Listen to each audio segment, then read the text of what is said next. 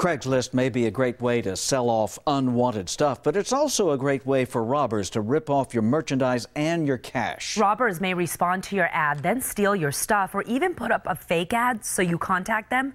9 News 5's Craig Smith has tips to keep buyers and sellers safe. John 6 has made plenty of pretty good deals through Craigslist, but one night he got ripped off. Really ripped off. He arranged a meeting at this Walgreens to sell a DVD player. It was a quick transaction, so at least I thought anyway. The car pulled in onto my passenger side. The lady walked around to the driver's side. While I was putting my pay attention on her, a man came through the passenger side door, pulled out the DVD player, and ran behind the Walgreens. The shock of the surprise snatch and grab gave the woman time to jump in her car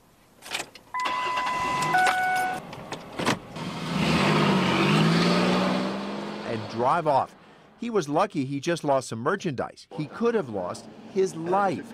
In the Indianapolis area, 2 unrelated Craigslist deals led to 4 murders. Iraq War veteran James Vester was killed after he answered a Craigslist ad for an iPad he planned to give his parents for Christmas. In another case, in the same city, this man was charged with murdering someone trying to sell an iPhone, then charged with murdering 2 witnesses. Crimes like that have prompted some police departments to offer their stations as safe places to meet and make your deals. Tucson police have not set up formal safe zones, but TPD Sergeant Pete Dugan says it is not a bad idea to use one of their parking lots as a place to make your Craigslist deal and take precautions wherever you choose to meet. Definitely bring somebody with you. Do it in a well-populated area or during the daytime. Definitely don't do any kind of deal in your car because nobody can see what's actually going on inside of a vehicle. This is TPD's Hardesty substation. It's at 22nd Street and Alvernon. And even though it's a busy place, and it even has an emergency call box,